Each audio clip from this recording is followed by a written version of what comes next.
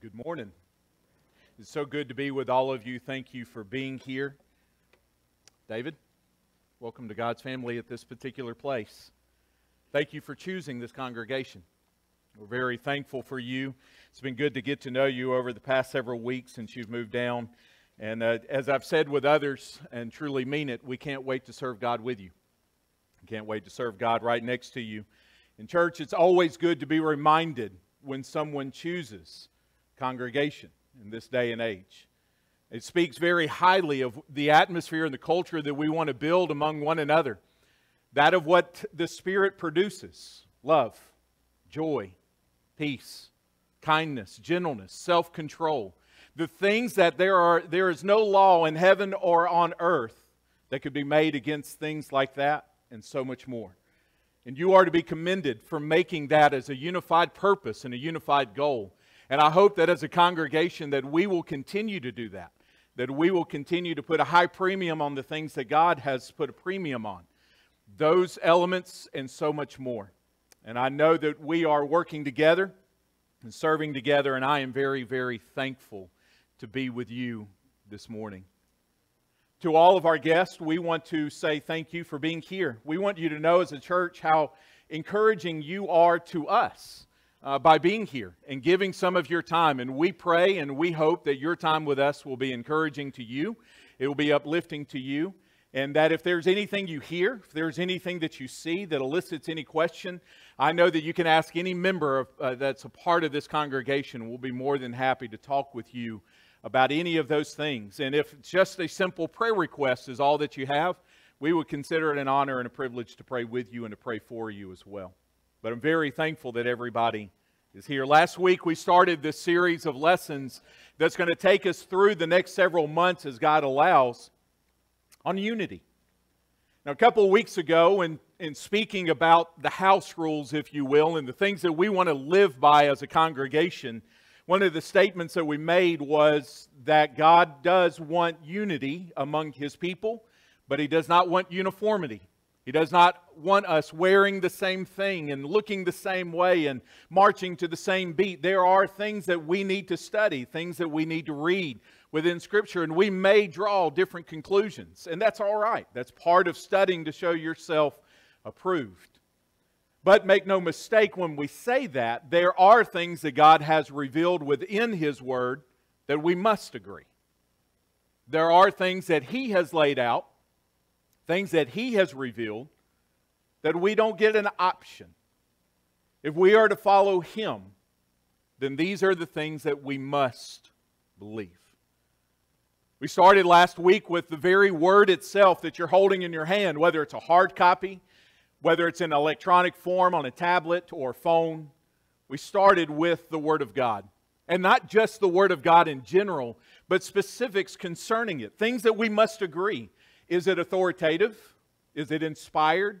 Is it how we gain our insight into the Father? Is it how we gain our insight into God and His plan of salvation? His plan for you and for me. If we are married, then His plan for our marriage. If we have children, then His plan for us as we parent those children. And the list can just go on and on and on and on. But that among God's people, there must be an agreement that the very thing that we're holding in our hands is His Word. It's full of truth, it's full of light, and it comes from Him. And it is the main way in which He has revealed Himself to us. And even last Sunday night, we talked about how God preserved, even with the scarcity of writing materials and writing utensils that existed within the first century and the years prior to it, how God preserved that Word so that you could have it today and I could have it today. So that we could build our life not just on it, but we could live according to it. To be reminded in a very season of change that the grass withers, the flower fades, but the Word of our God endures forever. And that we agree on that. But the Word of God doesn't exist just so that we can say that it exists. It doesn't even exist just so that we can just have it in our hands and maybe thump it a little bit. There are things that it reveals, starting with God. Now, I know that we look at our day and age and we look at our society and we're We're fairly sophisticated. Modern medicine has lengthened our years on this earth.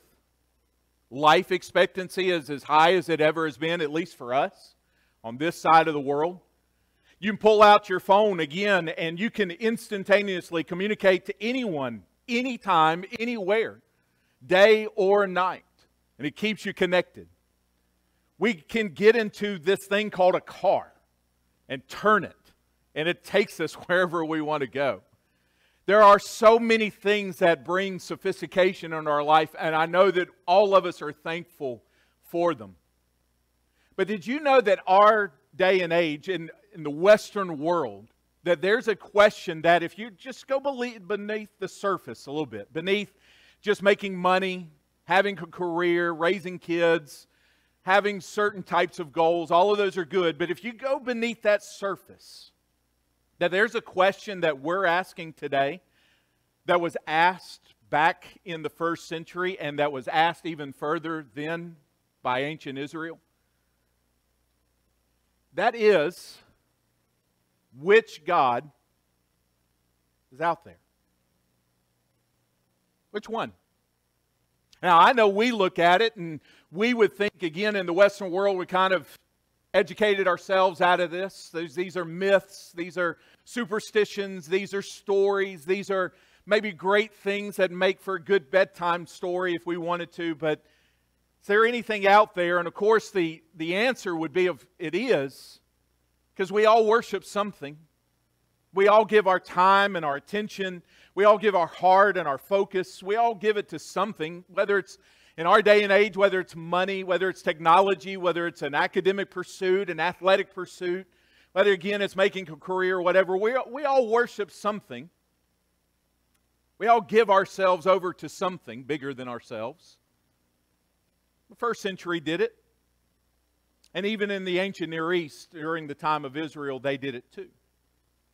And the question then is the question that we're trying to answer is, which God? Which one is it? Is it the one of pleasure? Is it the one that's self-seeking? Is it the one that gives me security? Is it the one that provides comfort? Which God is it? In the second part of our lesson this morning, out of this series of lessons, we turn to Ephesians chapter 4 and verse 6, where the Apostle Paul answers this question, which one? And he explains to the church at Ephesus that against the backdrop of one of the wonders, the seven wonders of the ancient world, a temple to Diana, banking center of the Roman world, at least of the Asian province, very powerful, very influential. And against the backdrop of that temple, and we'll talk about that more tonight if you want to learn more about it and how this fits into the context of that day and that age. But there's something that the church proclaims, and it proclaimed it then in the city of Ephesus in the early 50s of the first century, and it proclaims it now. One God and Father of all, who is over all, through all, and in all. We must agree that out of all the so-called gods that exist in our day and age, and there are many, we must agree there is one God. And that's not unique to Christianity. Israel heard these words prior to her crossing over the Jordan River into a promised land that was inundated with 7 different nations and full of idolatry. It would be something that she would steep her roots in. She would ground herself in, and she would ground each and every generation that would come after. Hear, O Israel, the Lord our God is one. When we proclaim as a congregation, when we bring ourselves to full agreement that there is one God, we are not revealing something that the world has never known. We are just picking up the baton of the people who have come before us. We agree that there is one God. But who is He? Who is He? What statue would you point to say, there He is? What picture or painting on a wall would you say, that, I know that's Him? What piece of evidence would you put forth and say to somebody, this is Him? How can we agree on this one God if maybe even among us we're not sure who He is? So with all of that said, we turn to Acts chapter 17 and we find the Apostle Paul entering into the city of Athens. He's by himself and he's waiting for his traveling companions to come. So I imagine that he's taking a tour of the city, and it's a city in an area of Rome that's a lot like ours. It's a very educated area, very affluent area. People are very sophisticated with how they live. They're very sophisticated in how they talk, how they make decisions. As a matter of fact, Athens was second in influence only to Rome itself. And Paul looks around, and the text says that he's just provoked with what he sees, and he pays them a compliment and says, we notice that you're very religious. And see all kinds of idols, see all kinds of statues, all kinds of altars, and you just perceive that you are very religious, which is one of the myths of our day. That as much as we may see numbers rising and statistics rising as people who are moving away from God, if you just take a survey of Americans, we are very religious. We just may not be God-oriented, as we would say. But we are religious. We spend our time and we spend our money on things that bring us joy and that bring us pleasure. Nothing wrong with it. But we are very religious if you define religion to a certain extent. So Paul begins, and he starts to answer our question. And you know what's interesting about the Bible is that it never comes out and tells you, here's a book, and here's a chapter, and here's a few verses that make a case for the existence of God. You know what it does? It just says He is. It doesn't make a case for Him. Not that we shouldn't make a case, but it just says, in the beginning, God. It doesn't try to disprove all the others. It doesn't try to go out of its way to say that it's foolishness to believe in them. It doesn't try to go out of its way to say it's a waste of time, it's a waste of money, it's a waste of effort. It just simply takes God, the Bible does, and it puts Him right in the middle of human history, actually sets Him right where we could see Him, and says, why don't you just take Him under consideration? Survey your landscape, survey your society, survey even what you're doing individually, and then here's God, and then just make a consideration. Make a thought, and come to a conclusion. Now, don't come to a conclusion on your own. Don't trust in yourself, because if we do, we're always going to reach our conclusion 100% of the time. And as a side note, if we find ourselves agreeing with God, or God agreeing with us, I should say, 100% of the time, it's probably not the God of the Bible. If we find ourselves having a God who always agrees with me, who always sees things the way that I see them, who would walk the path that I would walk, that's not Yahweh. And we're going to see how that is. So Paul answers the question in Acts chapter 17 and verse 24 as he looks at this altar and he finds a place that he can latch onto and try to reason with them and try to open them up and again get them to consider this unknown God. And he says, this unknown God that you worship, and by the way, don't you find it fascinating that he doesn't condone or condemn their worship? He just kind of leaves it alone. It is what it is.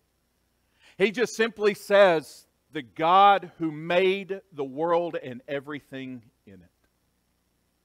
Who is this God? He's the God who made the world and everything in it, being Lord of heaven and earth. And the two things that he says about this God is that he is the creator of everything that you see. And I know that it's easy to tune this out because it's elementary to us. But I want you to think back on this last week, and I want you to think about how you lived your life. Did you live your life knowing that you were part of the created order and everything in it? Or did you live your life as something separate from that? Did I live my life knowing that I was created? Did I make decisions? Do we as a congregation, do we recognize and know that we are the created? Not the creator. We are endowed with creativity. There are things that we can do and that we can produce.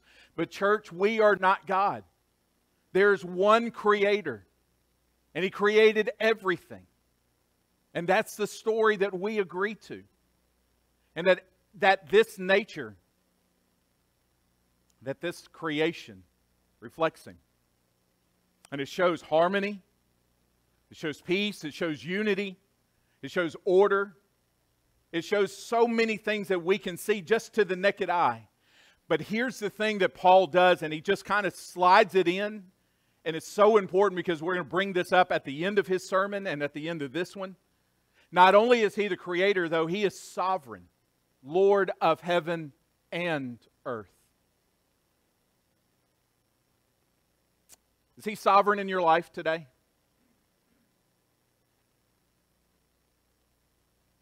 Who rules the roost?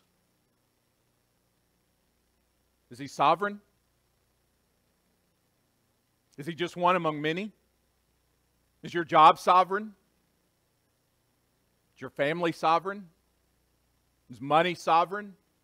Is technology sovereign? Who is Lord of your heaven and who is Lord of your earth? Who is Lord of your family? Who is Lord of the decisions that you make? Who is Lord of the goals that you set? Who is Lord? If the curtain could be pulled back, who is Lord? If we recognize that we are created, then we have to recognize among each other, He is Lord and I am not. And yet it's fascinating to see, even though we would maybe proclaim His praises, and we do so among one another, maybe how little of sovereignty He has within our life. What's so amazing about Jesus on His life for 3.5 years is that He had no problem whatsoever in acknowledging who was sovereign even over Him. No problem whatsoever in acknowledging that there's the Father and there's me. And that I am here to accomplish His will, to live my life His way, to make every decision under His rule. And the question for me and the question for all of us in terms of unity is, does the church recognize and does the church reflect the sovereignty of the Lord? Do we reflect and acknowledge being Lord of heaven and earth, and that Lord is not sitting in a chair this morning? That Lord is not here doing just anything, but He is in heaven, and we are in His presence at this very moment. He is the God who made the world and everything in it. But it's not just that. I love what Paul does in Ephesians 4, that He's not just God, though. Did you notice that he says that He is also Father? Which means that before we get into this portion of the sermon, we're going to have to do a little bit of work. And that's this. For a lot of us, we have a very negative connotation of the word Father. No doubt, past experiences, things that we wish were not in our minds about earthly fathers. Perhaps you had a good one. Perhaps you had a bad one. But God, as Father, is not like any that you have ever experienced. And the work that we have to accomplish is to not take those experiences and overlay them on the Father of heaven and earth. My father was quick-tempered, someone would say. But the Heavenly Father is not quick-tempered. My father was a hard man. But the Heavenly Father is not a hard entity. I didn't really have anything in common with my father.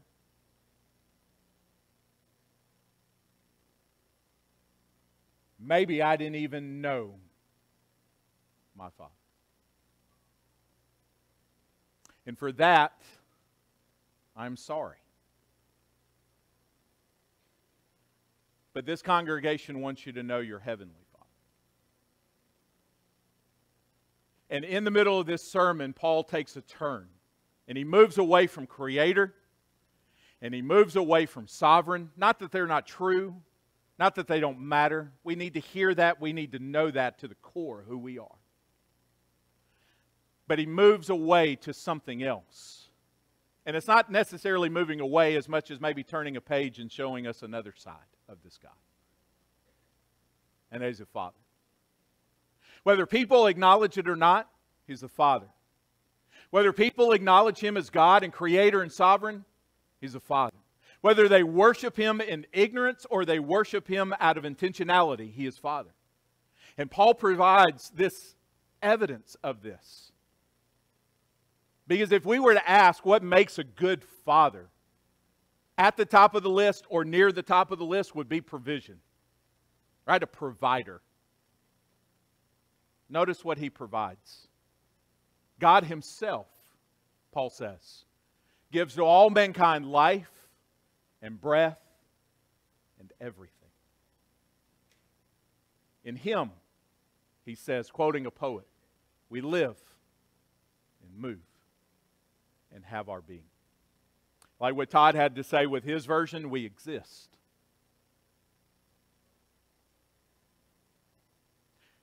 We're living in a day and an age of identity crisis.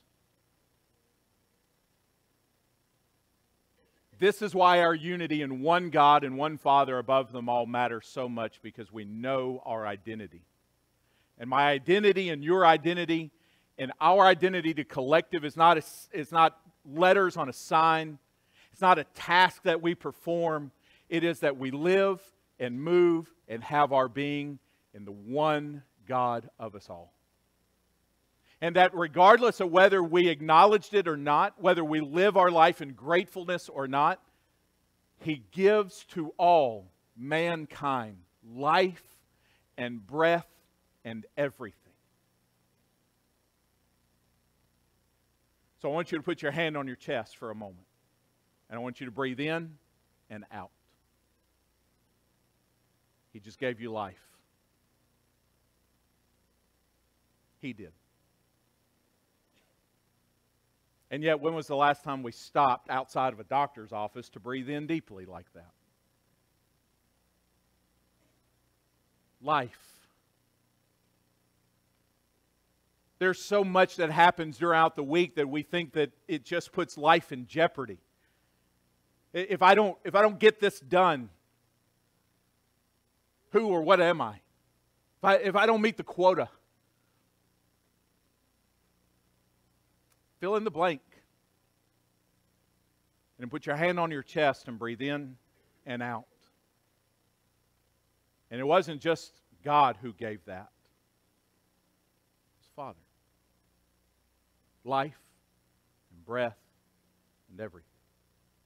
And when we're willing to agree, come to the agreement that there is one God and that there's one Father, there is something that we're willing to admit out in the open, whether individually or collectively, and that is this: we are utterly dependent on this Father, and that's a good thing.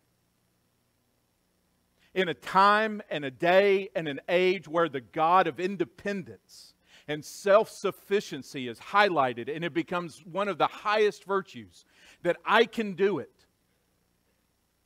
And I put my hand on my chest and I realize He's the one that gives me the ability to just simply inhale and exhale.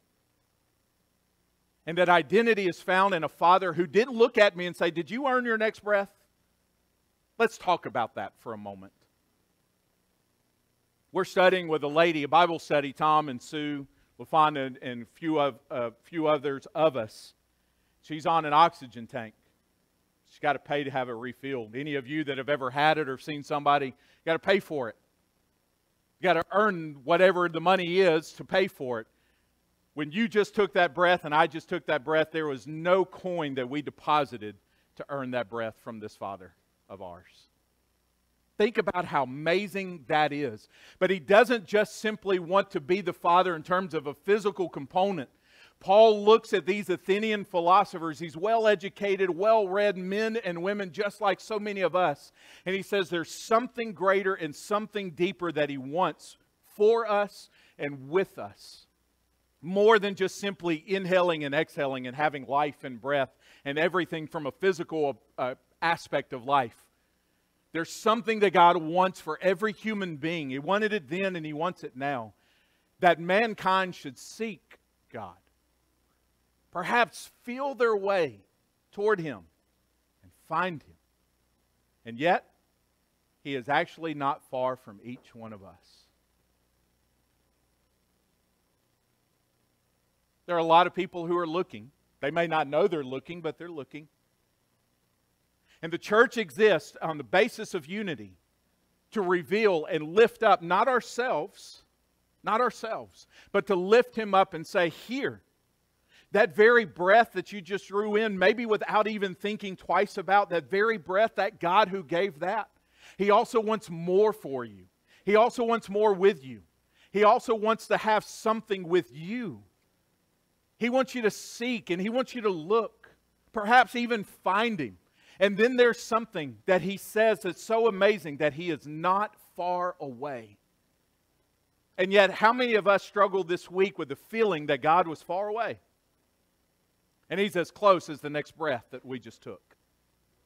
That this is His desire for you and for me. And the church has got to ask her question, is that our desire for the world? That the world perhaps would come and feel their way and find Him? And can we be an instrument that brings people to the Lord instead of taking them away? Can we be the bridge that connects one side to the other? Can we be the ones, are we willing to be the ones to do that? And the answer is unequivocally yes, because that's His plan. And He wants our unity to be the concrete in which the bridge is made. So who knows God because of me? Who knows God because of us and the unity that we have? That there is one God and Father of us all, who is in all and through all. That this is our task, and there is no greater task on this earth to have that. What an amazing thing for all of us about this one God and this one Father. Which brings us to a close. Remember how we mentioned that God is creator and that He is sovereign. There's one verse that speaks of God being God and Father all at the same time. It's hard to imagine God being outside of time, isn't it? We're just bound by time, beginnings and endings. Whether it's we rise when the sun rises or we get up earlier because our alarm went off. We go to bed when the sun goes down, or just go to bed when the time tells us to go to bed. God is outside of time. And He is so powerful that the one thing that we have to live our life according to, He does not. Everybody here has to live according to time. And it's precious and it's fleeting. But God is so powerful and God is so strong and God is so big and He is sovereign over time itself that the Scripture tells us that at some point He has fixed a day that as Creator and as Sovereign He will judge the world in righteousness and justice. But there's something that the Father does not want to happen on that day. He does not want anybody to perish on that day. Whenever that day is. Instead, the goodness of the Father comes out in the person of Jesus Christ. And so He's appointed a day, He says, But you will judge the world in righteousness. And we know it'll all come to an end, he says. Because so long ago there was a point in time where a man lived, a man died, and a man was resurrected. And he has given that assurance to us all.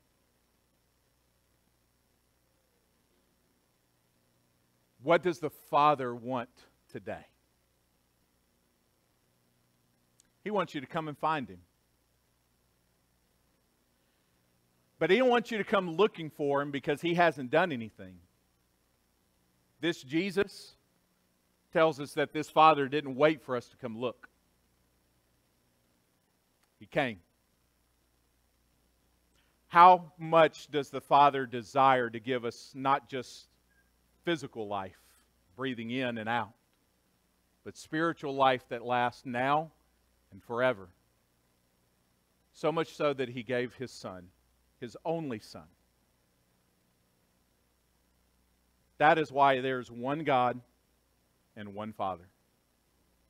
Because out of all the gods that exist now, and out of all the gods that have ever existed, there is only one who was willing to die for you. And He didn't die because He was angry. He didn't die because He was jaded. It was because He loves you. And we love you too. And if you're ready to know this one God, if you're ready to know this one God as one Father, we want to encourage you to take the action today. Whether that is to believe and be baptized and have your sin washed away, or just simply start the journey that would bring you there, whatever it may be. We agree that there is one God and that there is one Father. Why don't you come as we stand and sing?